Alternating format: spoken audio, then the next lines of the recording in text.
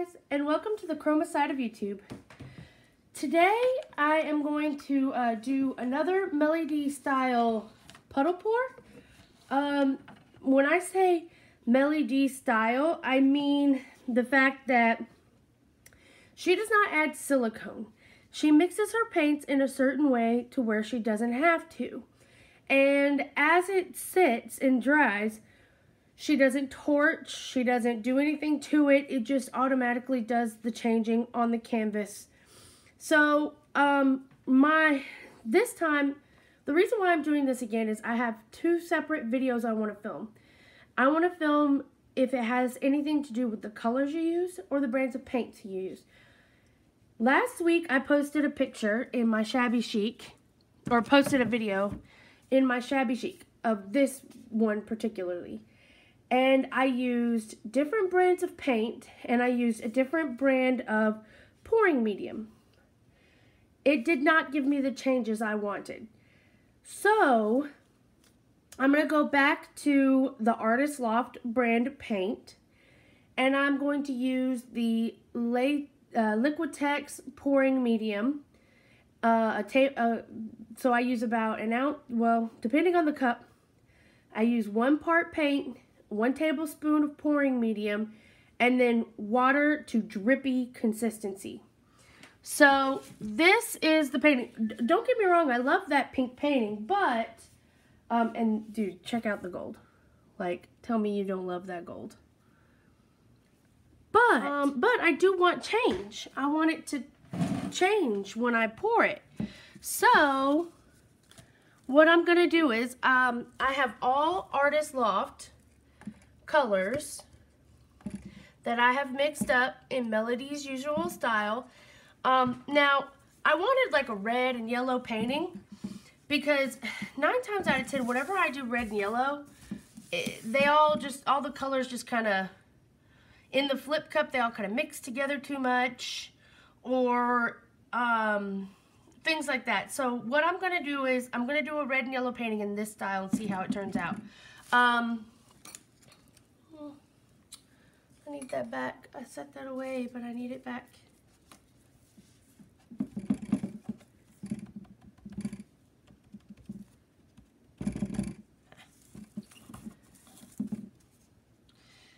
So what I'm doing now, you guys, is I am making sure that my canvas is level.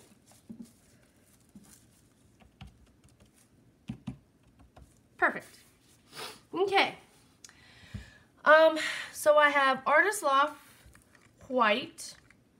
That seems good. Now, when I tell you these colors, I'm going to check their consistency because the paints do thicken up fairly quickly. Artist Loft gold. This could use a little bit more water.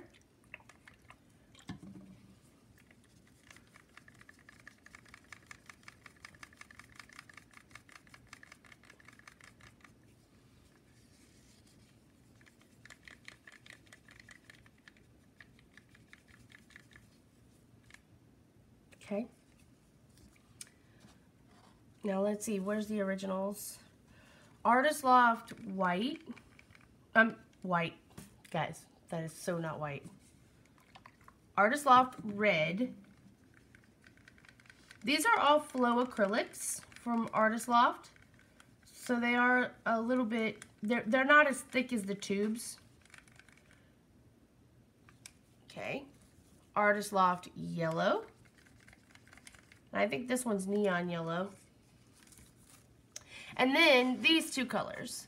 This one is the Artist Loft red with a little bit of yellow added, and this one's the Artist Loft yellow with a little bit of red added, because I wanted orange, but I didn't have any of the orange in the flow acrylics.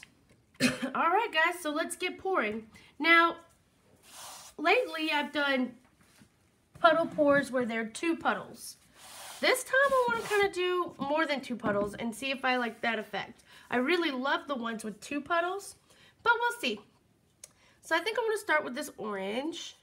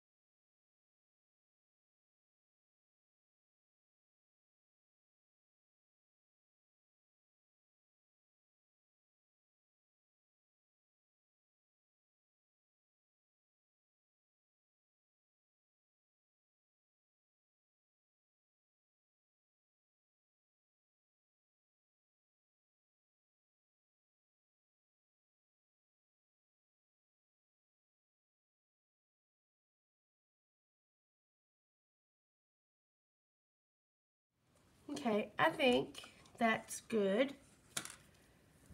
Passing my finger through because I really like that effect. And I'm actually going to do it 2 times. Okay. And here goes nothing. Pull it down this way. Pull it back up that way.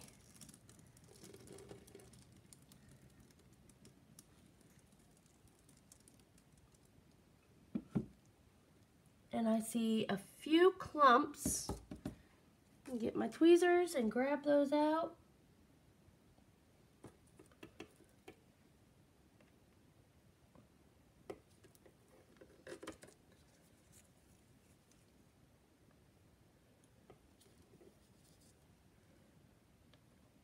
I don't know why my white is clumping on me.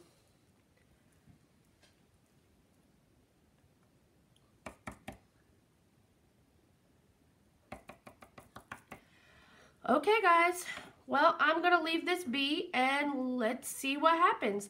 I already see a lot of cells popping up right here, which I'm extremely excited about. So without further ado, let's see.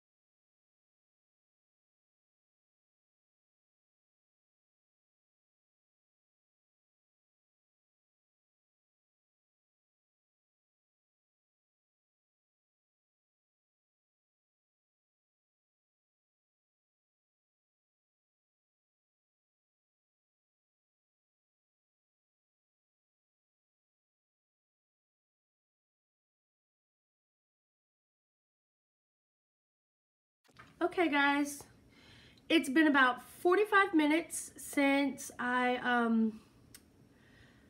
started the time lapse, and about 5 minutes in, I'm sure you saw me come and shift it a little bit because I wanted a little more white and maybe a little more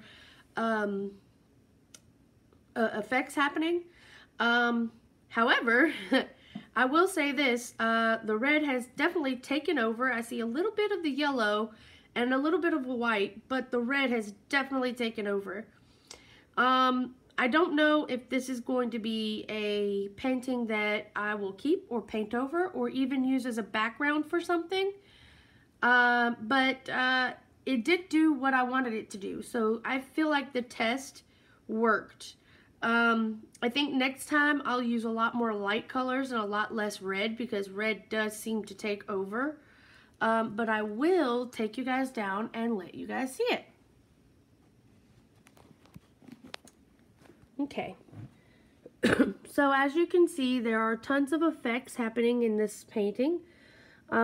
Here, where all that red and white mixed, and then there's a little bit of the yellow. I don't know if you can see that very well. And then the white. If this changes anymore, I will definitely be sure to show you all. But I think overall this has been a decent experiment. I do have some of the paint left over, and I'm going to do another one with blues and greens and see how that works with the exact same mix. In fact, I mixed them all at the same time. I may have to add a little more water to them because they have been sitting.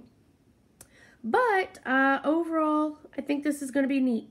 I want to see if it's just red that takes over like this, or if my mix is a little different today. But I am glad to see that I did get some different effects. It did change over time, and that was what I ultimately was going after.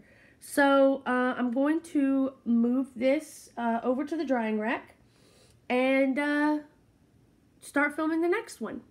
I hope you really enjoyed this video, and if you did, please give me a like, hit the subscribe button and the bell for notifications when I post new videos. Yeah, so I think this test has really been successful. I think if I ever want to do the MelyD style color changing puddle pour, I will have to use her mix, and if I find something else, I might even end up trying that again. But overall, I think this is something that I'll do again. Anyway, have a great day. I'm glad you guys stopped in. And please, be inspired. Bye-bye, y'all. Hey, thank you so much for stopping by. If you enjoyed what you just watched, please hit that subscribe button. Give me a thumbs up for a like, and hit the bell. That'll give you notifications when I post new videos. I really enjoyed painting today, and I hope you enjoyed watching. I hope you get inspired to do all types of things. Have a wonderful day. Bye-bye, y'all.